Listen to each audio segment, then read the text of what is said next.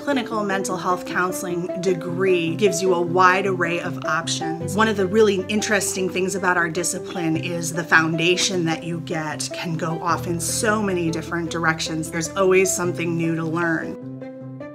Trauma-informed counseling is really a way of looking at client problems and the way that clients operate behaviorally within the context of their lives. It's not that something's wrong with you, it's that something happened to you and that you may have adopted certain behaviors or ways of thinking in response. So we learn a lot about the human stress response, about how our bodies and our minds may react to stress over a long period.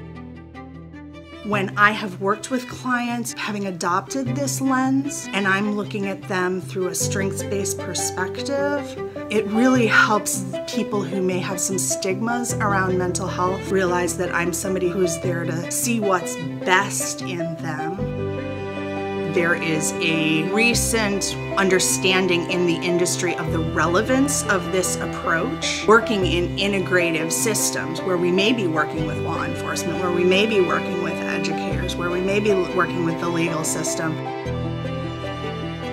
We are a diverse profession, we are a welcoming profession, and we really need people in this profession who come from a wide range of backgrounds, culturally, your education, your previous work experience, because at the end of the day, we need people who are going to be able to connect with all the variety of people that are in this world.